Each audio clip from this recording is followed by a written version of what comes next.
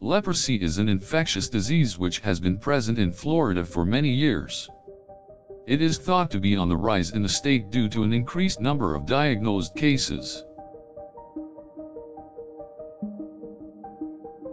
The primary cause of the rise of leprosy in Florida is thought to be due to the spread of the bacterium, Mycobacterium leprae, through contact with an infected person. The symptoms of leprosy are slowly progressive and can include skin rashes, disfigurement, nerve damage, and deformities. The increase of leprosy cases in Florida has been linked to the growing population of homeless persons living in the state.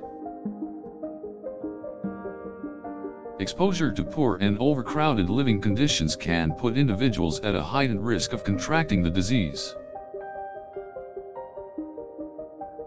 In order to prevent further spreading of leprosy in Florida, doctors, public health professionals, and lawmakers must collaborate to address the underlying social problems that are contributing to this rise.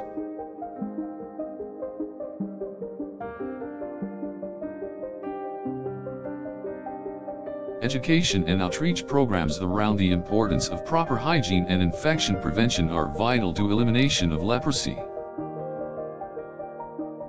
Health agencies and clinics need to be better informed about the early signs and symptoms of leprosy in order to provide early diagnosis and effective treatments.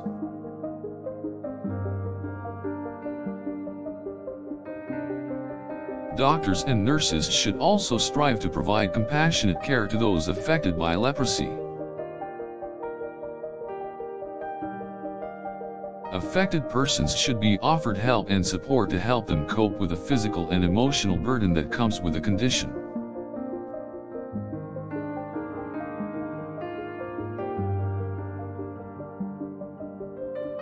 Regular screenings in high-risk communities can help detect the disease early and prevent its spread.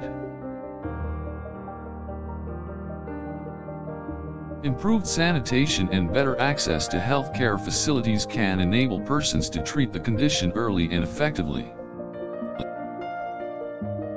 The Florida Department of Health has developed a number of policies and strategies in order to address the issue of leprosy on the rise in the state.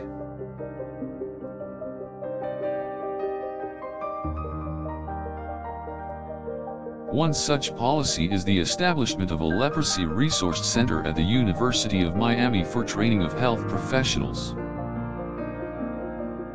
The center will also provide public health services to those diagnosed with leprosy and their families. The Florida State Legislature has passed a number of laws to provide benefits to affected persons, such as access to free medications, treatments, and other healthcare services. The state has also created a leprosy volunteer network in order to create awareness and increase access to appropriate healthcare services.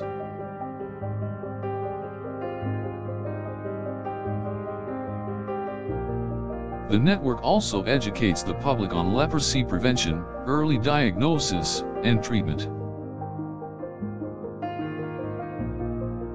Private and public funding has been allocated in order to continue the fight against leprosy.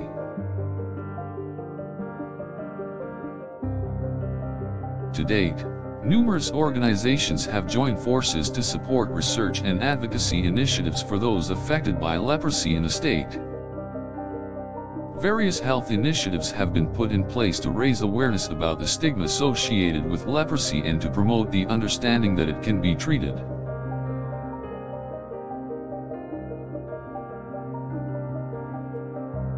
Economic incentives have been put in place for those affected by leprosy in order to alleviate the financial burdens associated with managing the condition.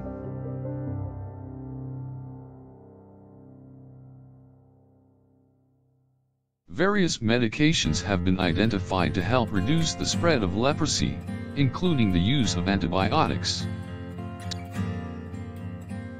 The state of Florida has also enacted laws to protect the civil rights of persons affected by the disease.